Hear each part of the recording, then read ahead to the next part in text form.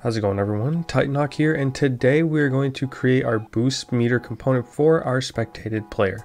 So let's go ahead and get right into it. Alright, so the first thing we're going to do is we're going to go here into our player boost meter folder that we created in our previous video, and we are going to create our styled components our styled components file. So we're going to call this player boost meter.style.ts.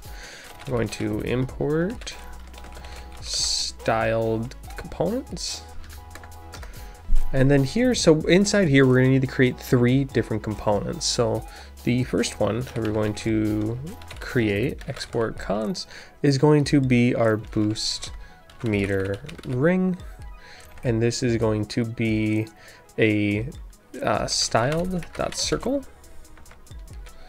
We are going to then create a boost meter inner circle, which is also going to be of a style.circle. And lastly, we are going to create our boost meter text to display the boost amount that the player currently has, and this will be of a text property here. So now that we have these, we can start filling these in with some properties. Now you can mostly customize these to your liking, but for this tutorial, we're only going to be customizing a couple of them here. So the first one we're going to customize is the boost meter ring. With styled components, we can have this take props as well. So how we do that is we just do the angle brackets followed by curly braces, and inside here we can declare the props or the parameters that this component can take. So for this boost meter ring, we're going to have it take in a dash offset of type number. So what this is going to be, you'll see later on, this is going to be how far along the outside of the ring do we want to have the circle filled in. That way, when we are indicating boost, the circle will be completely filled if the player's at a full boost, and we will have it be at 75 if there's only 3/4 of the boost tank filled, and so on. So once we have that in here, then we just need to say our stroke dash offset is going to be equivalent to, and this is how we're going to access our props, is we're going to say props arrow props dot dash offset. And then we just include our semicolon here at the end. Then for the boost meter inner circle, I'm not going to touch this, but if you want to add some custom styling to it, where you can have a background image, the color, anything you want with it, you can go ahead and fill it in there. The only thing I will modify here is the text, as we're going to need to see this. We're going to make this in black and white in this tutorial, but again, you can completely customize this with custom styling as you see fit for your overlay. So inside here, we're going to set the font family to Arial. We're going to set the font size. We're going to set this to 70 pixels. And then we're going to set a text shadow. That way we can see the text really pop. We're going to do 1 pixel, 1 pixel, 10 pixels. And then we're going to do all black, and with a slight decrease in the opacity. So we'll do we'll do a gray. That way we can see it. That way you can see where this property is. We won't do black. We'll do a gray. And then the last thing we're going to do is we just need to make sure that this component is always visible. So we will set the z index to 5. And believe it or not, this is all we really need for our style components here. And now we're ready to start putting everything together. So now I'm going to create the file to actually render our component, put everything together. So we're going to go here, do player boost meter.tsx. We're going to export a const, a player boost meter, which is going to take in no props, and is going to return right now nothing, but we're going to change this here in a second. So the first thing we need to do is we need to get our player. So if you remember, we can use our use context that we did in our score bug in the previous video. So we can do const, we can do inside here, we can do game info, we can say use context. Again, we're going to need to make sure we import that, and then we're going to say game info context. And then up here, we're just going to need to add import, use context from React. And we hover over this and we should see that we have our game context here. So another thing too, if you remember, we do have a utility function that we created in our games, in our services folder and our game service to actually get the spectated player. So what we can go ahead and do is say const spectated, if I can spell spectated player equals game service dot. If you see here, we have all of our different utility functions here. So what we're going to go ahead and do is we have our get player from target down here. Just took me a second to see that. And then here we have we just want to pass in our game info dot players. And then we want to do, then for our target, we do game info dot target. So we now just need to make sure that when we're rendering this component, if you hover over this, that spectated player has the possibility of being undefined, as sometimes the player can leave mid-match and the overlay will have a small moment where they won't be able to find a spectated player. So to prevent crashing, we need to make sure we add this in. We can add checking for that when we render the component. But the next thing we need to do is, since this is a circle, we're going to render this boost meter as a circle, there is a little bit of math that we have to do. So the first thing we're going to need to do is we're going to need to compute a normalized radius. So we're going to say const normalized radius, and we're going to say this is equal to 150 minus 10 times 2. So you might be wondering, where am I getting these numbers exactly? Well, here's how to compute the normalized radius. It is going to be your inner radius. So the inner circle that is displaying the boost value, that's not part of the sliding ring on the outside, the radius of that circle minus the thickness of the ring that is sliding around the outside, multiplied by 2. This is going to be your normalized radius, and the reason I have these numbers as spread out as I do is that way you can play around with the sizing of this to fit the overlay that you are making exactly. I found these to be reasonably and appropriately sized for an overlay. That way it's not too small, it's not too big, and that's the way it's super easy for all screen sizes to be able to read. So the next thing we need before we start putting together all of our components is we need to get our circumference, which we can quickly compute from just saying, this is just like what you learn in mathematics. The circumference of a circle is equal to the normalized radius times 2 times math.pi. And just like this, we now have everything we need to start rendering our boost meter. Now that we can start rendering, there's one more thing we want to do when we add this return statement here. We can do return, and then what we want to do is we want to make sure that spectated player is actually defined. So we can go ahead and create an outer component.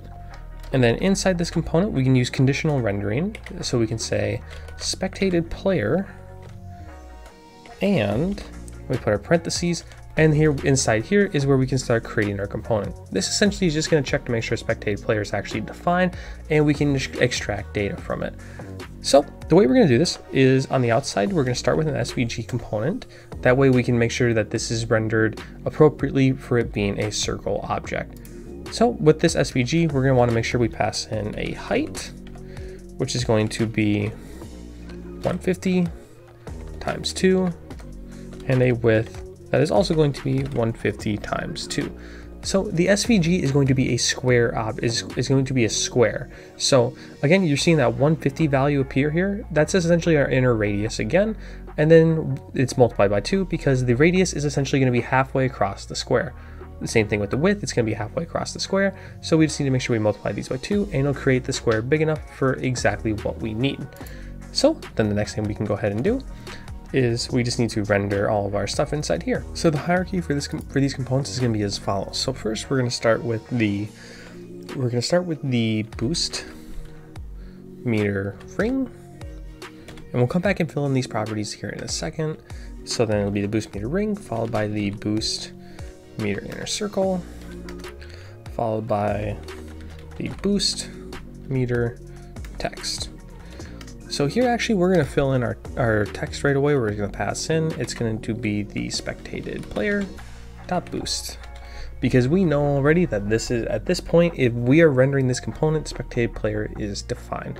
So we can now begin adding in our other properties here to these other components. So it's first starting with the ring.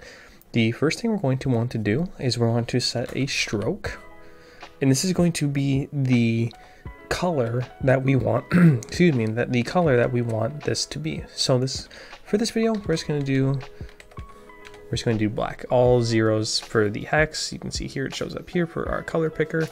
So then that's good there.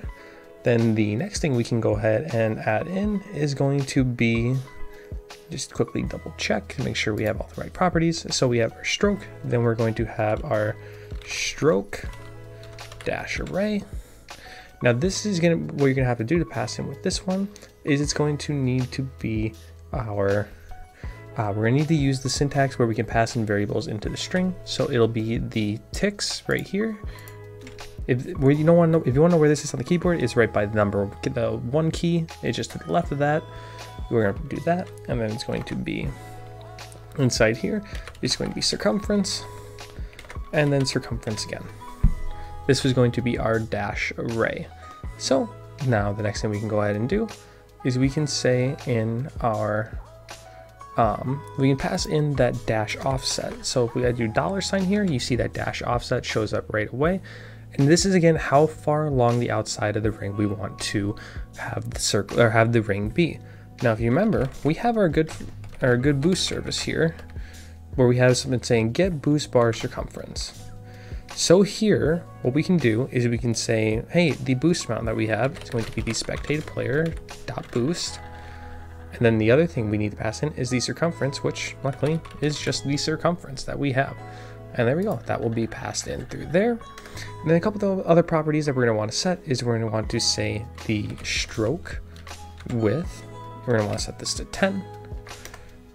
The fill is going to be transparent. Then we want to do our radius for this RRR. This is going to be our normalized radius. And then we want to do our CX property, which is going to be 150. Again, this is our inner radius. If you want for reference, it's just 150. If you change any of these values here with 150, you will need to change all of them to make sure it is consistent in the styling. And then we need to do the same for C of Y there. And then that should be it for the boost meter ring. Again, you can style this as however you would like, but I'm just using this as I found this to be reasonably sized for the overlay. So then lastly here is just going to be our inner circle. So, excuse me, what we're going to want to do here is pass in only a couple of properties. So our, our fill for this, we're going to make this all white, so this will be 1, 2, 3, 1, 2, 3. All Fs for there. And then we want to do our R property, which is going to be, and this one's going to be a little bit different. This is going to be our normalized radius minus 10 divided by, divided by 2. 10, of course, being our thickness here. If you change the thickness, you need to change all the instances of 10 that we see throughout here. And then lastly, we have our CX, which we're going to set to 50%, and our CY, which we are also going to set to 50%. So that looks all good, and now we are ready to test it. So here in our overlay.tsx file, what I've gone ahead and done is I've commented out our score bug. That way we only see our player boost meter. So down here for our return, we're going to say player boost meter, and that takes in no props. So here, that's all we need to do. I'll go ahead and save, and I'll see you in just a few seconds when I'm running the overlay. Real quick, just to jump in here, I do apologize for this, but I realized I made a couple mistakes when adding this in. If you were to try to run the overlay right now, you'll see that it will not work. The text and everything will be slanted, everything will be rotated, it just will not be right. There's a comedy of errors, as I like to say. So the first thing that we're going to do is we need to add in another styled component here, the boost meter wrapper. We need to wrap this whole thing inside of that component, which will go ahead and take care of a lot of stuff. So what this can go ahead and do is we can have this be positioned in the bottom right if we want. If not, you can just go ahead and remove this code. I just moved it there to the bottom right. That way you can go ahead and position it there should you need it. That way it's just like the in-game experience. Then the next thing I did is I made sure just to go ahead and take any circle in here and just rotate it -90 degrees. That way it looks all correct there. So once you have this, I'll leave this on screen here for a second. That way you can copy and paste it. And then at the bottom here, the boost meter text was missing several other attributes here that just needed to be filled in. So let's go ahead and run the overlay again, and let's test everything out. So this is something real quick that I wanted to mention as well before running the overlay and testing it, is if you run into this uncaught runtime error screen right here, this is okay. So if you see this where it says failed to execute sent on WebSocket, still in connecting state. Essentially, the WebSocket service code that we are trying to run is still in a connecting state, meaning it is not quite ready for us to send anything yet, therefore it crashing. So there is a way to do this. There's two ways. One, you can just ignore it by clicking the X, and the other way to do it is instead of running these processes concurrently, you would want to run the WebSocket first and then make sure that has about 5 or so seconds to run, just a little bit more time before we try running our overlay directly connecting to it. So I'm gonna go ahead and close out of this, and you should see a blank white screen to start. I'll be back with you once I get a game going inside of Rocket League. All right, so here we are. I'm currently running a Rocket League game in the background, and as you can see, exactly as we expected, the inside color here will be white and the ring is black with our boost meter value here represented as an 8. You can see it moves down pretty quickly as accordingly. Then we can just go ahead and wait here for a spectated player to change, and then it will go ahead and change as well. See, now we can see that a boost pad was picked up. We go ahead and flip over in game here. We're looking at 23-12 boost, and here we can go ahead and it looks like maybe a goal was just scored because now no one was being spectated. We go ahead and check the game. We can verify that, yep, that's exactly what happened. So if you have any questions, please feel free to leave them in the comments section down below. Again, I do apologize for that brief error there right before testing the overlay, but it should all be fixed now. So that about wraps up this video tutorial on making the boost meter component. If you like this video, please be sure to let me know by leaving a like down below, and if you have any questions, please feel free to leave them in the comments section as well. Also, please be sure to subscribe as it always helps me out, and turn on that notification bell, that way you don't miss out on any new videos I upload. Until then, my name is TitanHawk17, wishing you a fantastic rest of your day wherever you may be.